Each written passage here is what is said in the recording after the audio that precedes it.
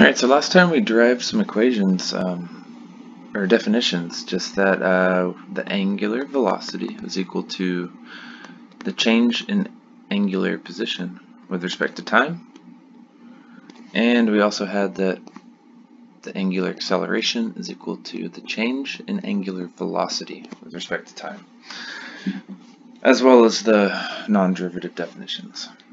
But if you remember from these, we got a set of kinematic equations.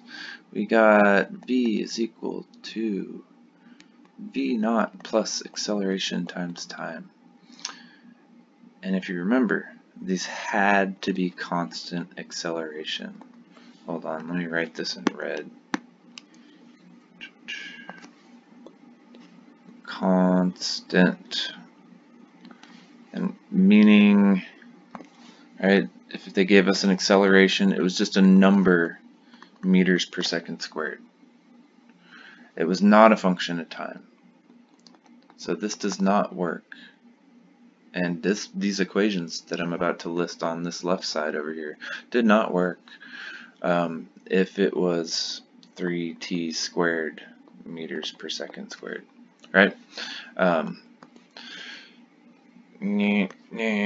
It had to be just a numerical value or a constant value.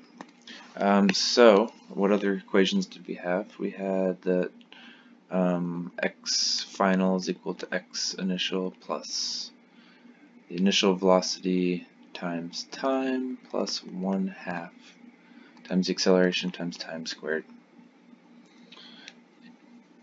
And we also had the non-time dependent v squared is equal to v naught squared plus 2 times the constant acceleration, all of these are constant,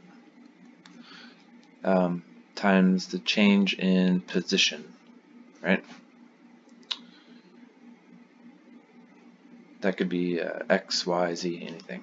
Well, we're gonna, let me move these down a little bit.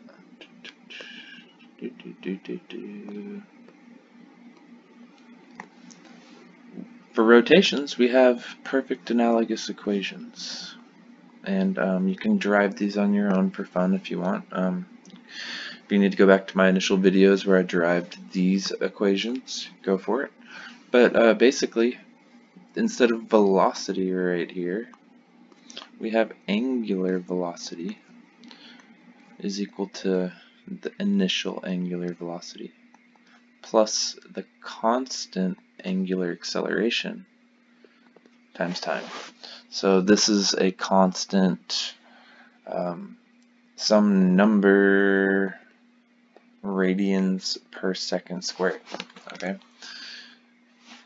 And the second equation over here turns into theta final is equal to theta initial, or the initial position, plus the angular velocity times time.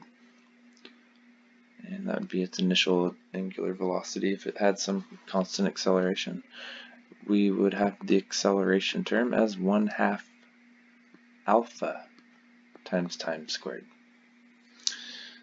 And once again, constant, constant, constant. Just has to be a number to use these equations. Otherwise, you have to go back and, like in the sample problem previously, throw it in the equation and integrate or differentiate. So to get from theta to omega to alpha, we would take time derivatives.